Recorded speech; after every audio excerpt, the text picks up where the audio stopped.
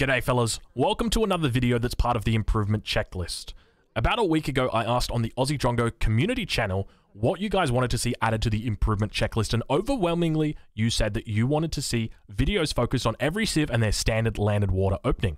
Today, that's what we're going to be looking at, and we're going to be looking at the French. This is a build order that you can do, or an opening that you can do on both land and water maps, depending on the civilization that you're playing against. It's going to be a basic opening, and we're going to talk about exactly what you need to do to hit your age ups. So let's get into it. We're going to start off by moving all of our villagers onto our food crates. We're going to send out our explorer in one direction, our scout very, very close to him. Get that villager in the queue. Begin sending in our bison ever so slightly. And we're going to begin chopping wood. Our explorer is going to be taking a trading post, so we're going to be making sure that our explorer is heading down towards that neutral trading post. When it comes to the trading post, there's a couple of different options that you can go about, whether you take the safer option that's in your base or whether you go for a more neutral trading post that's towards the middle of the map. But typically as France, you're going to be wanting to take a trading post relatively early. With the French, you're also going to be needing to drop a house, so we're chopping wood in the early game for our house as well. So we're now getting that villager in queue, so we're up to 8 at the moment. The deck that we're playing with is just a very standard French deck, so taking this trading post down here towards the middle. On the previous Great Plains, you used to rush for this trading post, but it's not required anymore, so overchopping a little bit just there, not a big deal. Just, oh my god, Explorer, I just saw what you were doing. You are so naughty.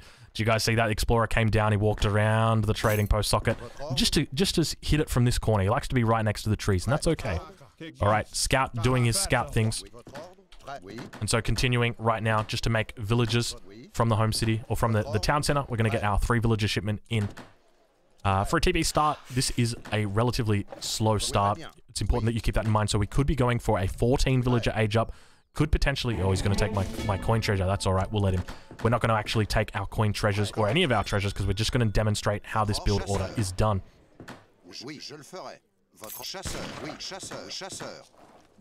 Get our villagers out, over and across onto the next bison. Might even shoot this one dead, just get them out there.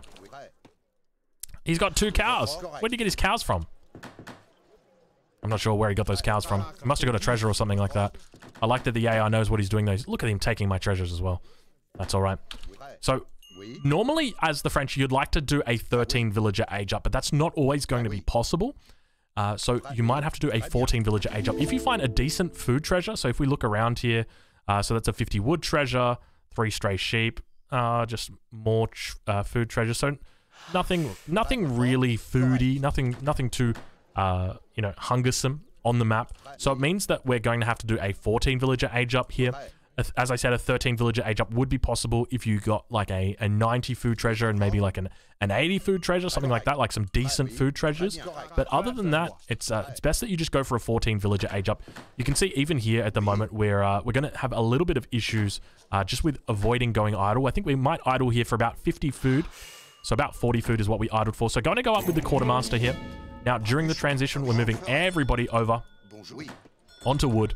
We're going to begin herding as well, so we're going to send out a villager down this way. Well, that villager is stuck. The villager that we tried to send out and herd is a villager that got stuck, and we're going to go herd with this villager as well. And so we're going to be dropping down our market. There's a couple of different things that we want to be getting with our market. Most importantly, the very first thing that we're going to be aiming to get is our hunting dogs upgrade, as well as our upgrade for our placer mines. So we'll make sure that we get those in ASAP. Nice big hunt out here. So we're also going to be making sure that we get enough resources to be getting in our steel traps as well. Now when we go for steel traps, it's not necessary for us to... let me just...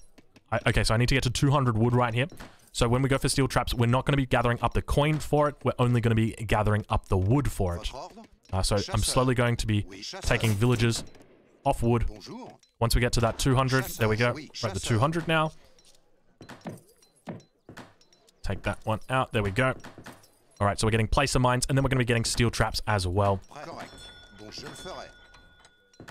So the very first thing that we're going to be sending in from the home city is going to be those 4 coureur de bois.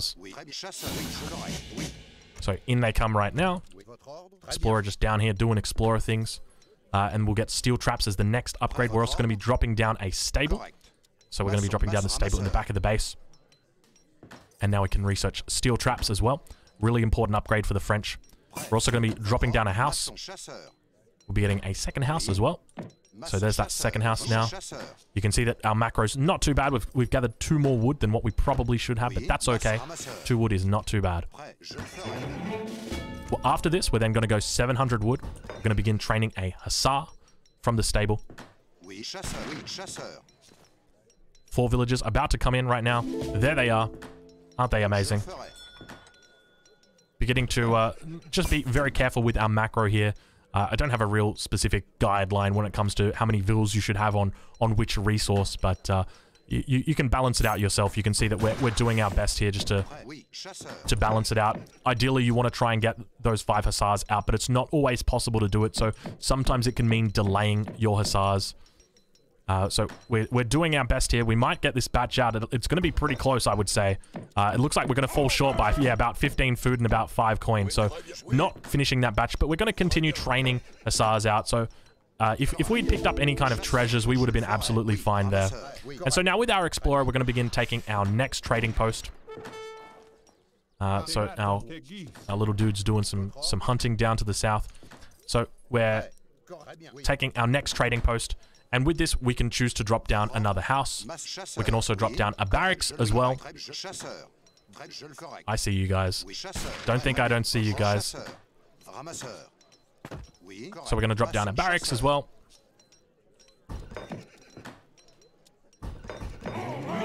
So now we've got 8 hussars out. And now from here, we're going to go 700 coin. And we're just going to leave. We're not going to train any more hussars at this point. So with these hussars, we would be down here and killing our opponent's base. And what we're doing now is we're macroing towards that all-important age up. That's the most important thing. We want to be making sure that we're getting ready to age up. We'll send a villager out to herd these hunts in. We're going towards that goal of collecting 300 coin, and then from there, using that extra coin to go up to the 3rd age. So doing a little bit of raiding right now. I'm just going to attack the village. I'm not going to kill it. I don't want to get that free XP. And now we're going to begin transitioning villagers over. I don't know exactly what's happening with this hunt. This hunt just seems almost impossible to get in. And making sure that we don't gather any more than what we need.